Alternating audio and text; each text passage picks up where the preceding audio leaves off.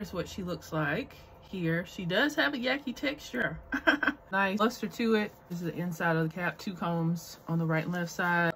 Elastic band, a comb in the back, and adjustable straps. Snug on the head. This is cute. It's real cute. This looks like Butter Lace 16. A lot of wigs look like this though. Do color in the lace so you won't see it like behind my hairline, and I'm going to use my L'Oreal Magic Root Precision Temporary Gray Concealer Brush. And this is in the black color. I'm going to secure the sides with bobby pins.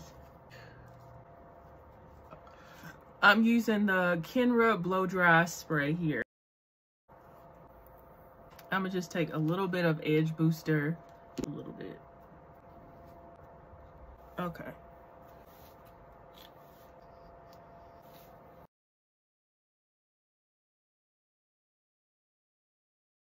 I did add matte black eyeshadow around the parting space. And I didn't show that I used some Eben Melt Lace Spray at the beginning of the parting space just so it would lay down and there would be a line of demarcation. Here's the final look of Outre Geneva in a 1B. You don't have to wear this wig with leave out. You can wear it on your hairline if you don't want to, use any heat. But if you can, it's going to give a very natural look. It's very beautiful. I have it linked for you guys in my bio.